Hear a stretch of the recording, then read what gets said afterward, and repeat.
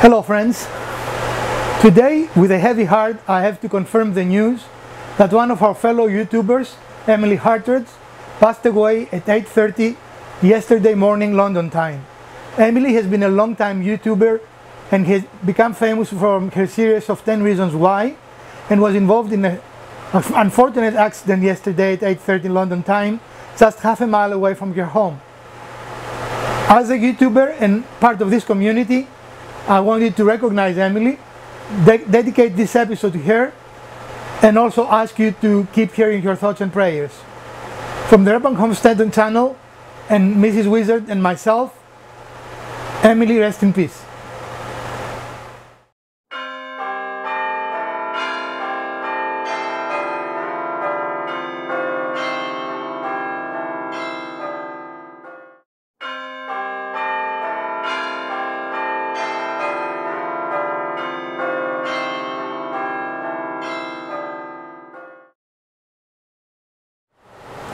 So like every one of our projects, we're going to go here in our scrap pile and we're going to look for something that might be appropriate for our project.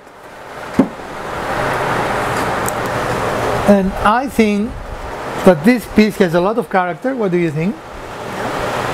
And with just a few cuts, we can have what we want out of it. Right? Okay. If today is your first time visiting with us, I want to extend you a very warm welcome and invite you to browse over our almost 400 videos arranged in playlists, as we're confident you're going to find something both entertaining and enjoyable. If you have been here before but you have not subscribed, do subscribe. If today is your birthday, I want to wish you a very happy birthday.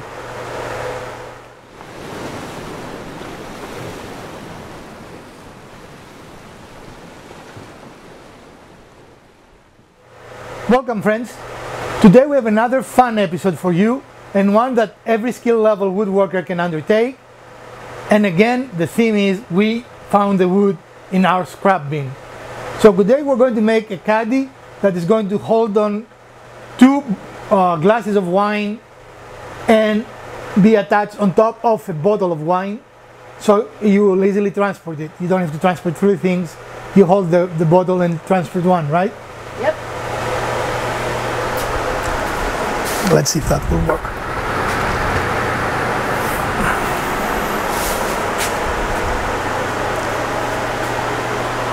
And this is the idea.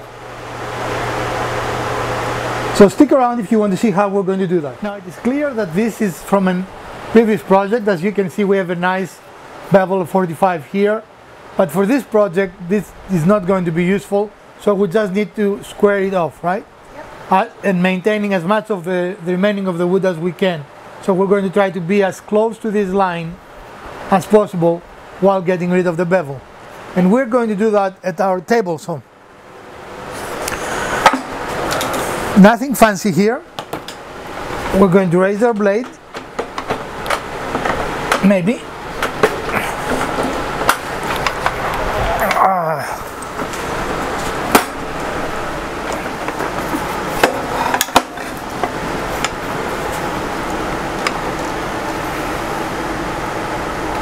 And I think we're good there. What do you think? That's pretty good.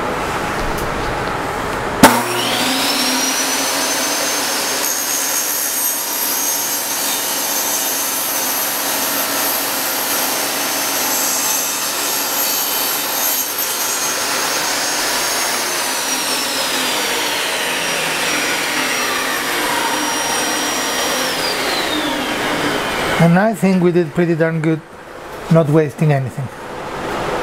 What do you think? All right. So, and that has a nice little detail here. I wonder if we should repeat it here.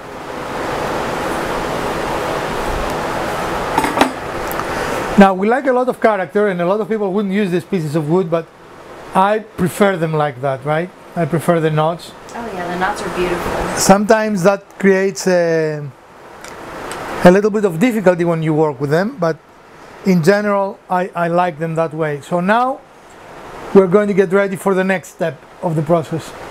So we have a bottle of wine here, and I also have my set of Forstner beets. And what we're going to do, it doesn't have to be exact, but we need to find something that's probably too close, you think? Too small. It won't go through. Maybe a little bigger for...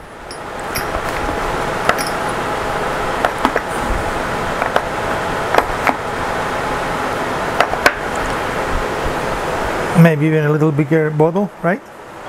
Yeah, And it will just come down. Yeah. Yeah. A little bit on the neck, right? So this will be the Forstner beet we're going to use, but first we need to find the exact middle of this board.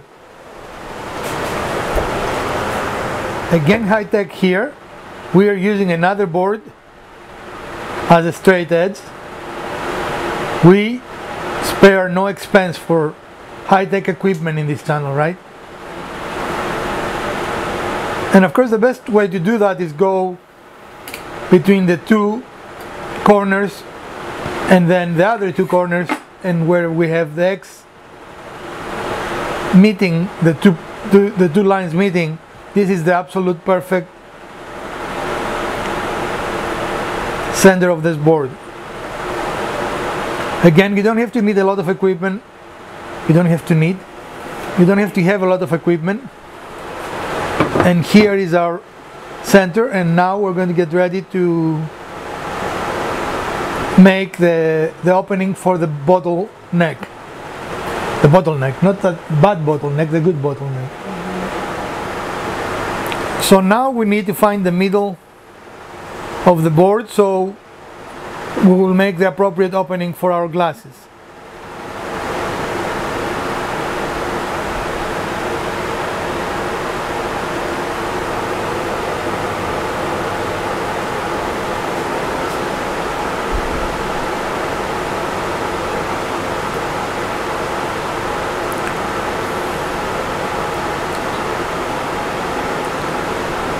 I'm confused of what you're doing. Don't worry about what I'm doing. You also need to know the distance of that to the edge. So they will be identical, right? Oh, you need to tell our viewers what you're doing so they know. Well, so what I did was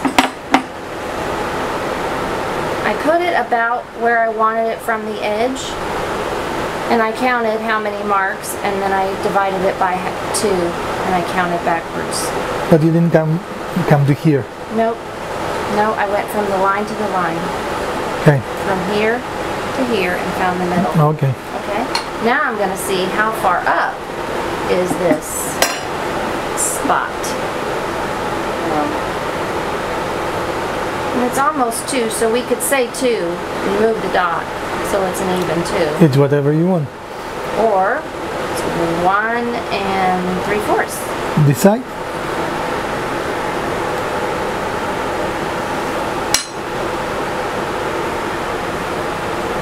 Let's make it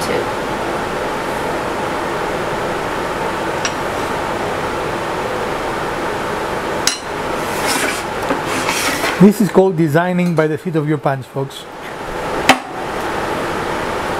Actually, if you put that and it is there, you're going to be in the middle without measuring anything. Why didn't we do that with the first one? Because you were doing it. So I'll let you do it. See, I'm not a micromanaging person. You don't need to erase it. It Just will so be... we remember which one it is. Alright, so let's set a little bit of a stand. So our... No, those things, honey. The pieces of wood. Use these. Yes, to stand it so I can make a hole.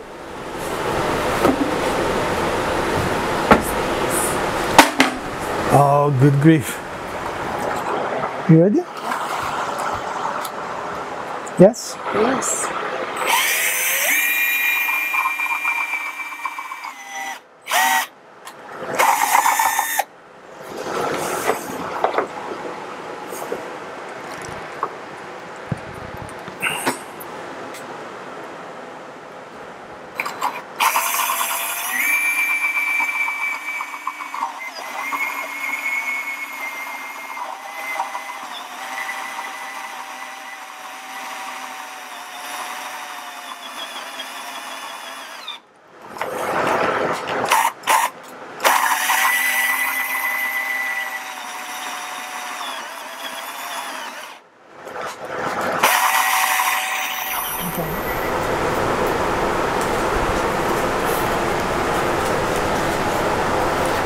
So we have our bindle hole complete, and now we're going to change fastener bits to make the other two holes, right? Yep.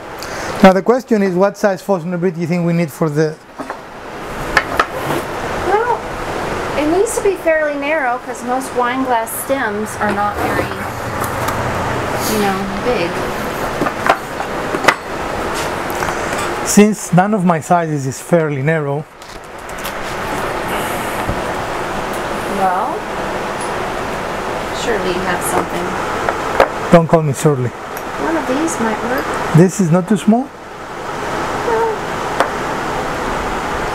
how about this one?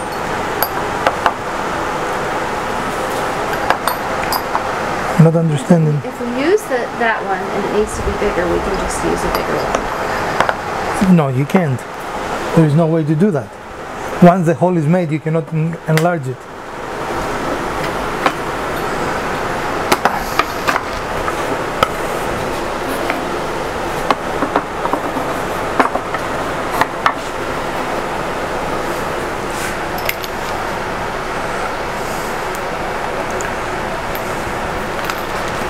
Now a paddle bit will also work for this. You don't need a fastener bit.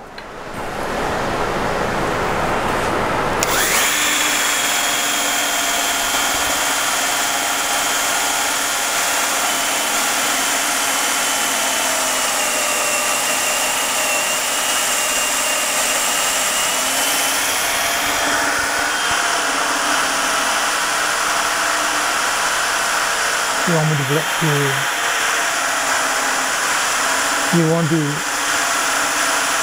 what you call it? What do you want me to do? It is tiresome. I didn't know if you want to clamp it. Okay, you can start.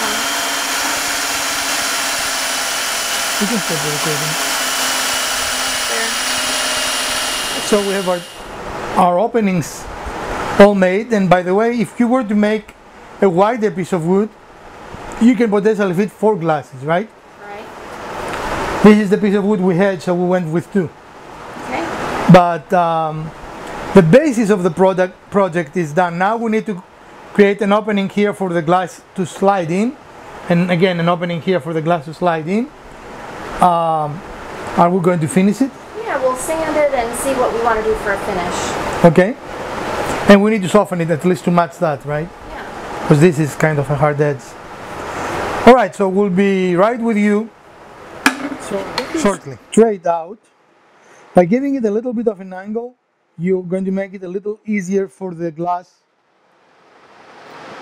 to actually slide in and out, right? Mm-hmm. So it doesn't need to be a tremendous amount of angle, but just a little bit, as you can see here. And again, we're going to do the same on the other side.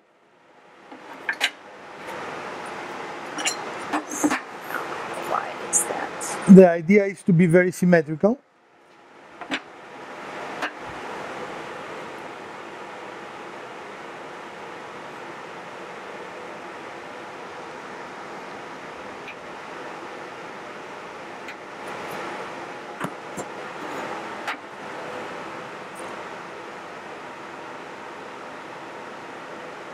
Don't go too close on it. I mean, try to be as much as you want. Yeah. Just measure how far apart that is. So that's a ½ inch out to an inch.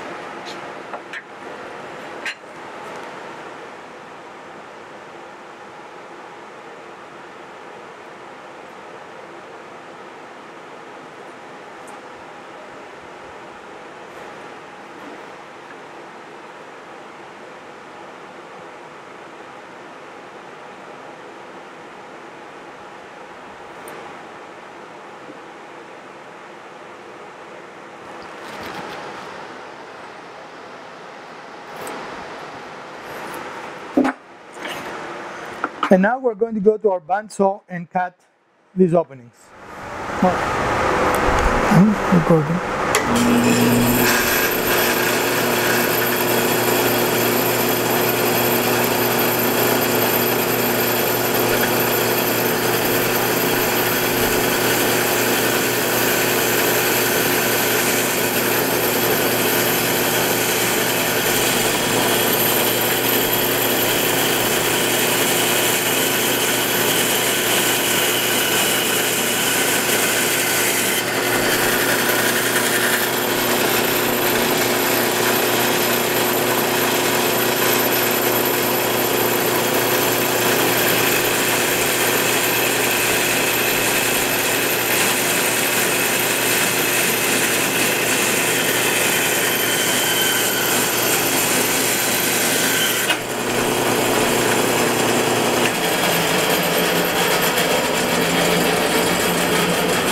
Now you can use that if you want to make sure that they're similar. Okay, so that's where the glass is going to slide in and sit then on its base. Right, I mean, you can use the cut-off piece to see if... Got it.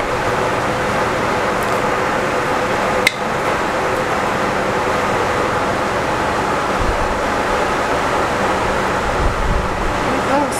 Okay, good. And we're going to do the same on the other side, and we're going to be back with you. So give the piece a little extra character, and we're going to create a little bit of a rounding on each corner.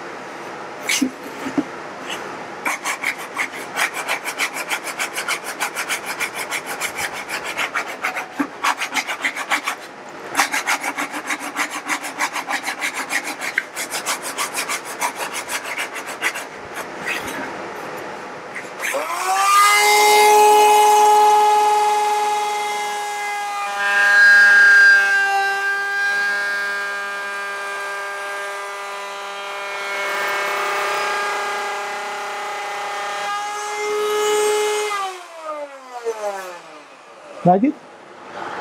Do you want me to go here or not? No, not on the ends, I don't think. Be careful with the knot.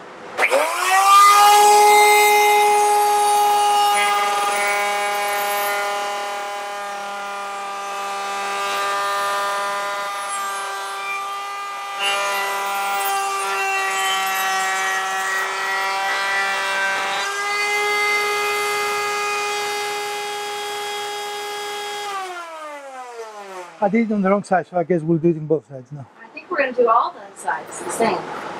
Huh? So flip them over.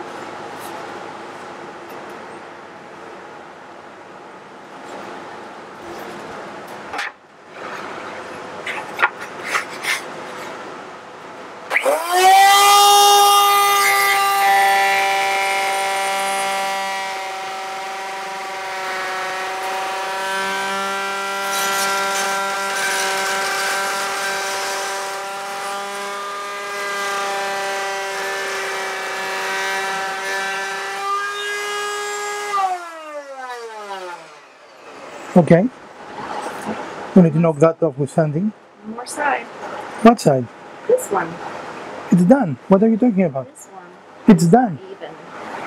What do you mean it's not even? This was the original, right? Yeah. So our curve on this side is much bigger. We need to match them. What you think?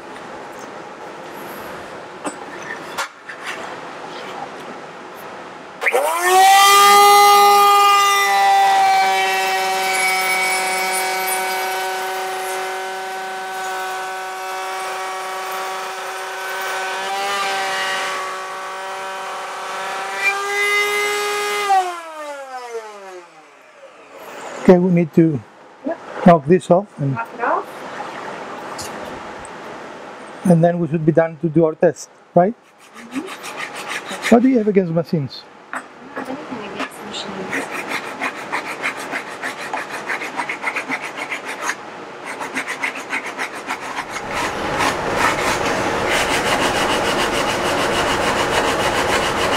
You taking it off?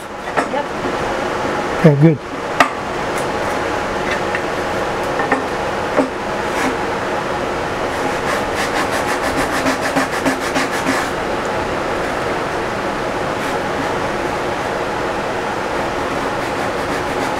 Be careful with the knot when you reach the knot.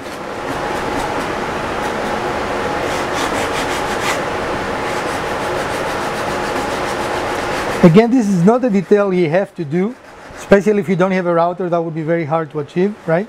Yeah. But it gives a little bit of extra character to the piece.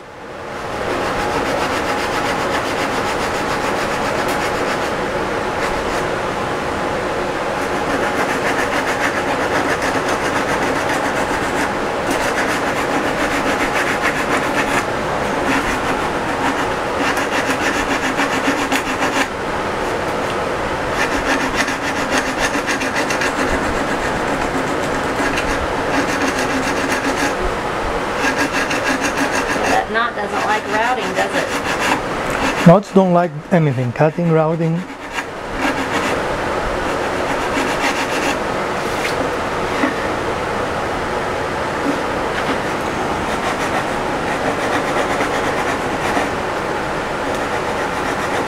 I mean, I could drive those if you want to.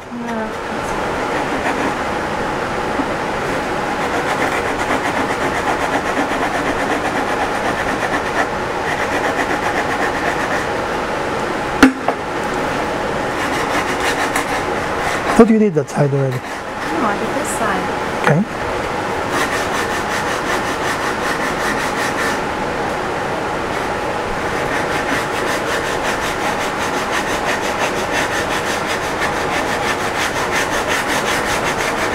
Unfortunately, we couldn't use the router with the fence, which has the attachment for the dust collection, because this piece was kind of irregular and we couldn't. You can only do that with straight pieces, right? Otherwise, probably we wouldn't need to sand at all, since the router provides a finished look. And what we're doing now is we're knocking off a little bit of ridge that left, because we routed both top and bottom sides.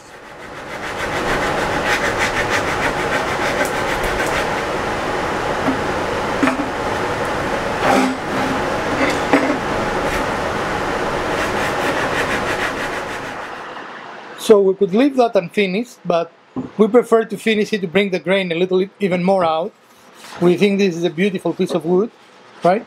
Mm-hmm. And we're going to use grapeseed oil, kind of appropriate for something that holds wine, right? It sure is. Wine glasses, I mean, not wine. And wine.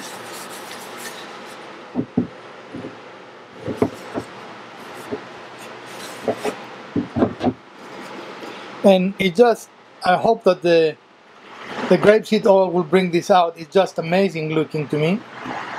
Don't you agree? Yeah.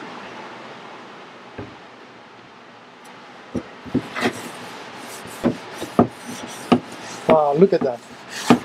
Isn't that just beautiful? Yeah. Huh? Yeah. It's awesome. And you can see how just a little bit of oil on a piece of display is not furniture. What you will call this? Oh, it's like a accessory. You know, I don't have a name for it yet. What is it called? Wine caddy accessory? Wine caddy? Wine caddy? Are we playing golf now? Yeah.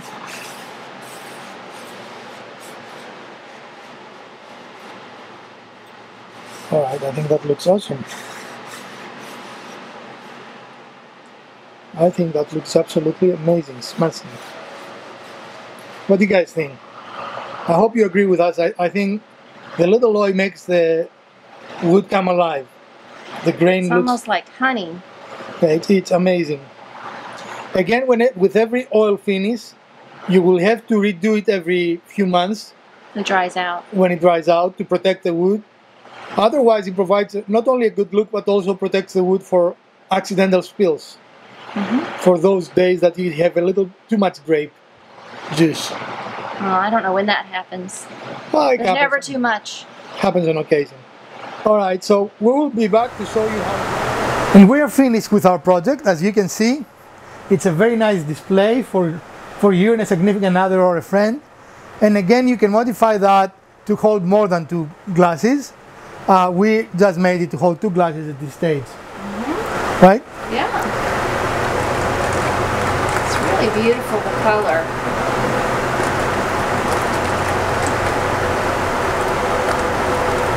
And the size of the holes that we made are, you know, pretty standard, so it could be a little bit bigger, a little bit snug, but it's going to work for most everyone's stems.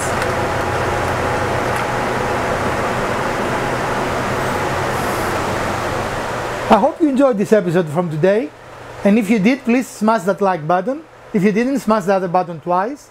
Share, like, subscribe, and comment. Let us know what you thought of this episode and what else you want to see in the channel.